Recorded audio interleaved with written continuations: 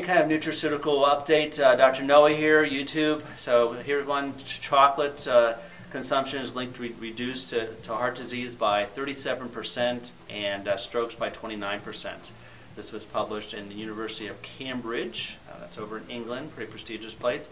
And that was published in British Medical Journal, July 2011, that eating chocolate is really, really important in terms of helping reduce different types of problems. So you can take drugs that are once again have lots of side effects or very costly, or you can take simple things. Now, I recommend a particular type of chocolate that's from Belgium. That's great, has ORAC value. 3 pieces of 5 to 7 servings of fruits and vegetables. So you can take drugs that have barely work, or you can take some good chocolate that actually have been shown now. Now this study here showed that they looked at 114,009 people. So once again, a big study, very, very powerful. Next study, that vitamin D and depression. We've talked about how SSRIs, there have been now 3 scientific studies, meta-analysis show that their effectiveness is no better than placebo, which is pretty much voodoo. Here's a study showing from the University of Massachusetts and published in American Journal of Clinical Nutrition that vitamin D is a very, very effective way in terms of having, and they actually said that vitamin D holds a promise for prevention of depression. Another study that was published from Texas Women's University, Current Drug Delivery 2011, June, dark chocolate and blood pressure. So taking calcium channel blockers, ACE inhibitors, all those kind of crappy drugs.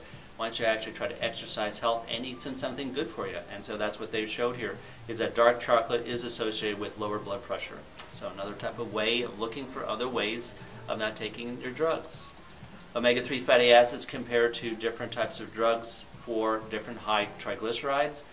This was published over in Europe, published in Pharmacology research made in June 2011, showing that taking omega-3 fatty acids was able to reduce your triglycerides substantially versus taking drugs which once again cause liver and kidney damage. Red clover isoflavone supplement for menopause, another big problem I see a lot of. Hot flashes. We talked about the classic study in 2002, largest study that was ever done. It took 50 years to do the study. They estimated it killed 6 million women for breast cancer, heart disease because of taking Premarin, taking urine from a female horse and giving it to women because the hot flashes got better, but caused cancer and other types of problems like that. So I don't know problems, but who cares? The cancer specialists were able to make money off that.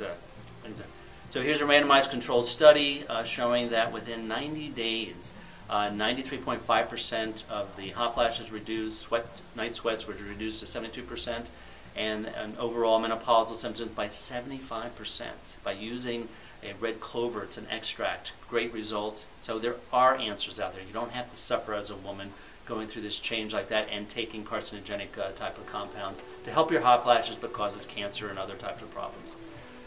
So vitamin A is linked to reduction in death and morbidity and vision problems in children.